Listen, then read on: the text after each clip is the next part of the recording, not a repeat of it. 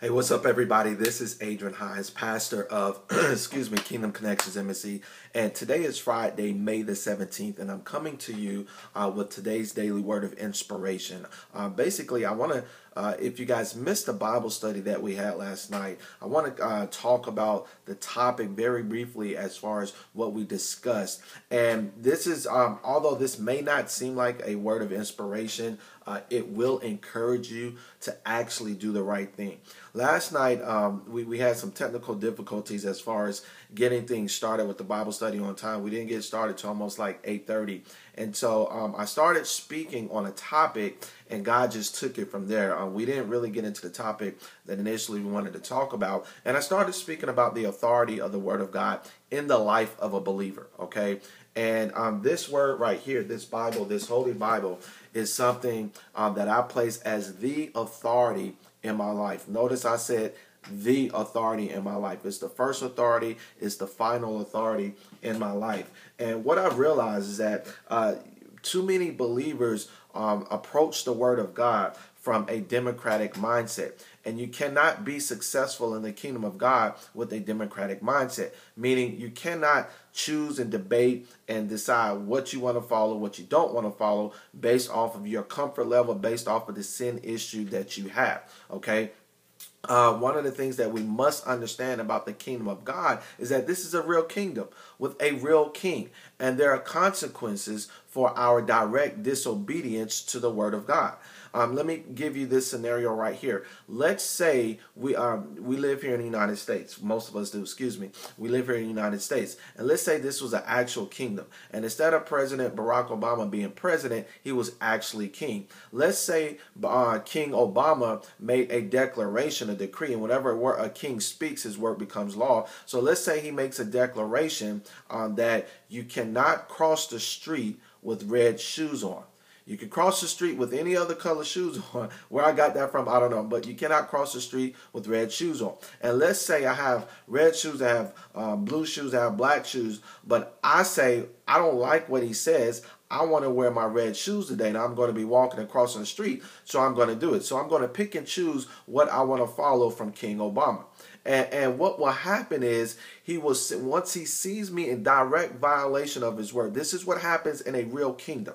Okay, I understand that we may have challenges being in the Western Hemisphere because we don't fully understand what kingdom life is like. So here's what will happen. He will send his authorities to come and get me, his soldiers to come and get me. And then because I've directly disobeyed him, violated his word, violated the law of the land, guess what will happen to me? It's off with the head. It's off with the head, guys. And this is what happens literally in a real kingdom when the citizens disobey the law of the land. Either that or they're thrown in jail. They are punished for that. However, in the body of Christ, and I don't know where this came from, yet we think we can pick and choose what we want to follow. And guys, I'm here to tell you right now, you're probably experiencing the hell that you're facing in life right now because you're approaching the word of God from a democratic mindset. Meaning you have to do an inventory of yourself and see where you're following the word of God, where you're not following the word of God. Because if you're not following the word of God, even if you don't understand it,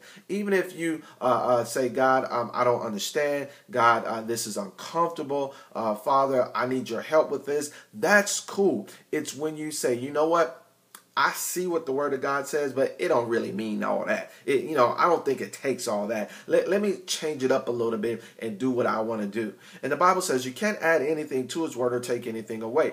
I think it was David said in the book of Psalm that your word have I hid in my heart so that I don't sin against you. And so I'm here to tell you right now, you must follow the word of God exactly. That's what kingdom citizens do. We hide the word of God in our heart so that we don't sin against God the Father. Now, are we going to sin? Of course we're going to sin. As long as we're here in this fleshly body, we're going to sin. However, there is a different approach. There's a different mindset of a kingdom citizen that says, I will follow the law of the land, which is the constitution of the kingdom of God. I will follow that law, and guess what? My life is blessed because of it. You will be amazed when you make a decision to follow the word of God, how things begin to open up. It doesn't mean that the devil's not going to attack you. It doesn't mean that you're going to experience setbacks and things of that nature. Here's what it does mean. It means that you are victorious in everything that you do. We are more than conquerors through faith in Jesus Christ. If Jesus was able to follow the law of God and speak the word and speak the word and follow the word and speak the word and follow the word and speak the word, he was victorious in everything that he did. That's what the kingdom is about. The kingdom says that, look, those things that used to harass you in life, I've now flipped the tables, and now you can start harassing life, which means we have the victory in everything, but you will not have the victory if you don't follow the word of God. My brothers and sisters, you cannot pick and choose. You cannot pick and choose what you want to follow. The Bible is the inerrant word of God. It's inspired by the Holy Spirit. Live by it. Jesus said, man cannot live by bread alone, but by every word that proceeds out of the mouth of God. Live by the word of God. You will be blessed, which means you will be empowered to prosper in everything that you do in life. So hopefully this has been able to help you. I pray that it has. Please make sure that you comment on this video, like it, and share it on Facebook as well as YouTube. If you're ever in the Atlanta area, if you live in the Atlanta area and you're looking for a church home, I invite you to come check us out. This is not the church home. This is just the office area where I live. But come check us out. The address is 3390 Ventura Parkway, Duluth, Georgia, 30096. We meet in the Extended Stay Hotel right behind Gwinnett Place Mall. So take care.